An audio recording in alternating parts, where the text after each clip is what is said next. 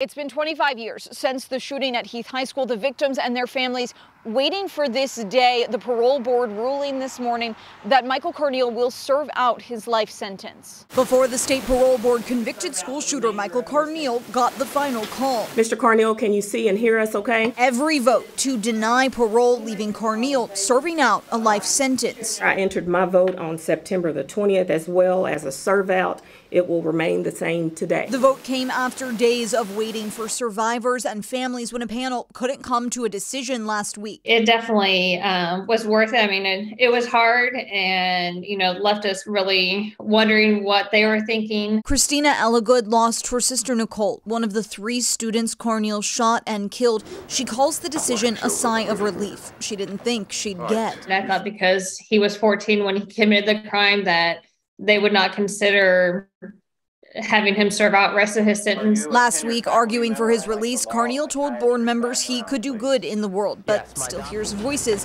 telling him to harm himself. It is something that is inside my mind. This is produced by my mind. Heath High was one of the first mass school shootings. Elligood believes the board's choice leaves an impact. This hearing did really matter, and it could definitely affect other shooters. She's not only looking to the state's future, but to her own. We've had this on our shoulders for the last 25 years of knowing this day was going to come, and now that it's here, it's really hard to know what to expect. After 25 years, Elligood and the other survivors can at least know this chapter. It is the decision of the parole board today to allow you to serve out the remainder of your sentence.